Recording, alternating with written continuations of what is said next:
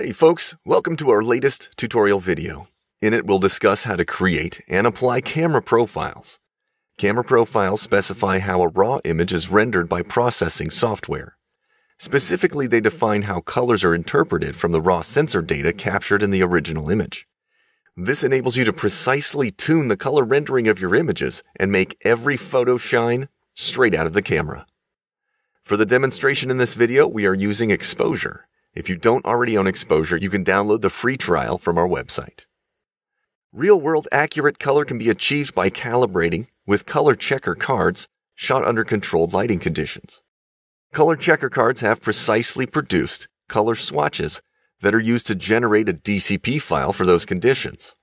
Our recommendation is to create a dual illuminant DCP file. It's more of a general-purpose DCP, which calibrates the rendering to handle a wider variety of lighting conditions. An added benefit is that it keeps your DCP library tidy because there is no need to have a profile for each type of lighting. To begin, photograph an X-Rite color checker passport under two specific lighting conditions. Calibrating with varied lighting conditions allows the software to calculate how to handle colors in other lighting conditions. Use full spectrum, or daylight, for one, and the other, use tungsten incandescent light. When shooting the card, make sure that all of the colors on the card are properly exposed, especially the bright whites. Next, convert the images to DNG files. We'll use Adobe's Digital Negative Converter tool. Then use X-Rite software to process the images and generate the camera profile. Open the Color Checker Passport software, select Dual Illuminant DNG, and drag in the DNG files.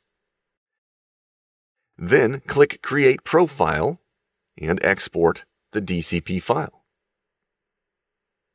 If you're shooting in a situation where the lighting is always the same, you can create a DCP for those conditions by calibrating with a single shot.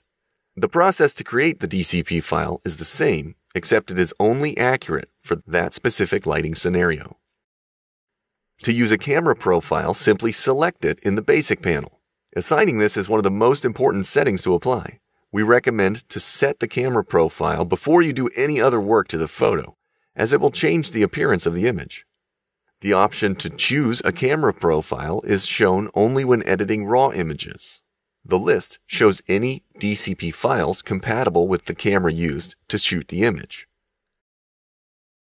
Camera presets automatically apply camera profiles to images from a particular camera. Set them up in the Preferences panel, the Camera Presets tab. The most basic use of this feature is to automatically apply a specific DCP for a particular camera. Additionally, the DCP files can be set to automatically match the camera model, camera serial number, or even ranges of ISO values. Camera presets can include other adjustments such as lens correction, noise reduction, or sharpening. Under Apply the Following, select the Rendering Preset option. When camera presets are set up and an image from a particular camera is encountered, Exposure will automatically apply the DCP selected. This is useful when shooting tethered, or copying images from cards, or when you're just browsing unedited images. Also, when you press the Reset button on an image that's had a camera preset applied, it will not remove the camera profile. Assigned camera profiles can be removed by selecting the Standard Profile option from the menu. This concludes our lesson in creating and applying camera profiles. Thanks for watching. For more videos and other great information about exposure, check out our website.